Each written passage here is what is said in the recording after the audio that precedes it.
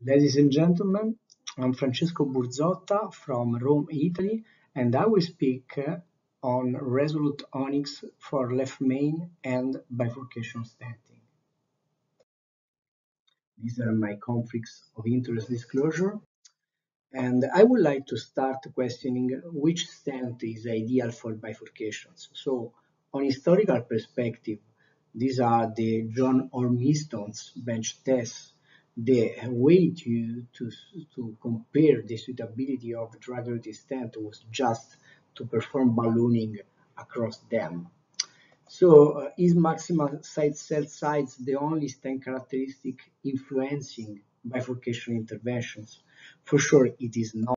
So, in 2014, there was the Onyx European launch, and I had the pleasure to perform the first bench tests in my cath lab showing the impact of the selection of the stent platform in the main vessel and the rewiring side to the final conformation of the Onyx stent.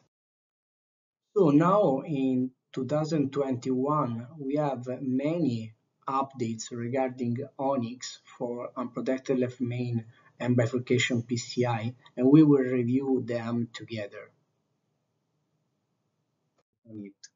This is the Onyx stent design. We have this sinusoid formed wire that with laser fused struts that creates a unique drug-eluting stent platform.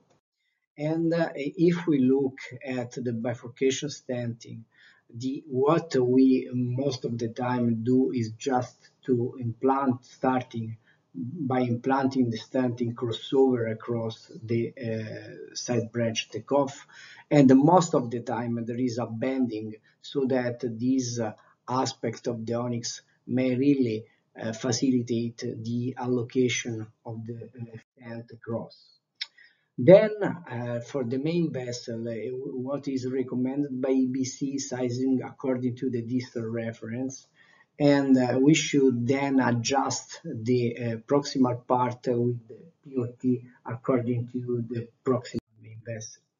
If we look at the different stents by different manufacturers, the Resolute Onyx has the unique features of having 4 different sizes with the specific structure. And here there is the chart. I like very much the idea of calling those different platforms as small, medium, large, and extra large, like the T-shirt. And in the perspective of main vessel treatment, what is important is the fact that with the 2.0 we may reach 3.5. With the 2.75 by POT we have 4. With the 3.5 we may reach 5.0, and with the 4.5 we may reach 6.0. So really incredible way to adapt perfectly our drug-eluting stent to the different size of the main vessel. Other aspect is for sure the side branch management. The stents may jail the side branch in different way. This is the way done by the Onyx platform. And after the ballooning, we may have this fantastic opening.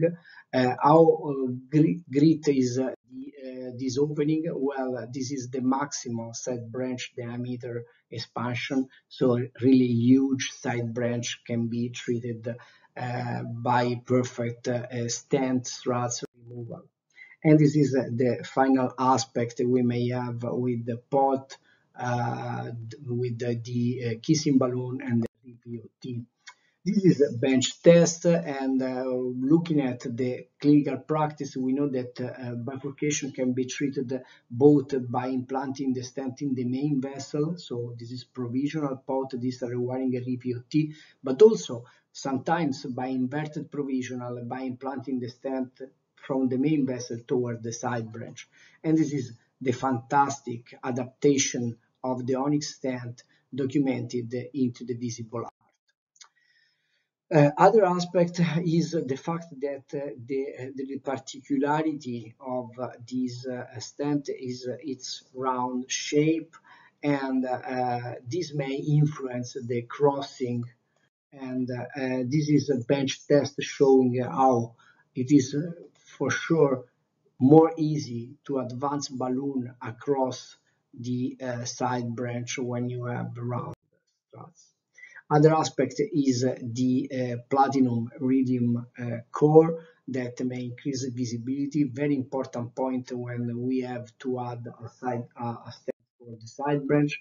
Final remark regarding the left main. We know that ostium is very stiff tissue, very particular aortic tissue.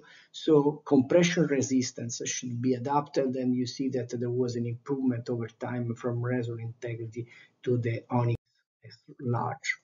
And also, since there can be interaction with the guiding catheter, there is also multiple links here that may reduce longitudinal compression chances. And this is the final appearance we may hope to have into our patients and as practice in the visible art. Thank you for your attention.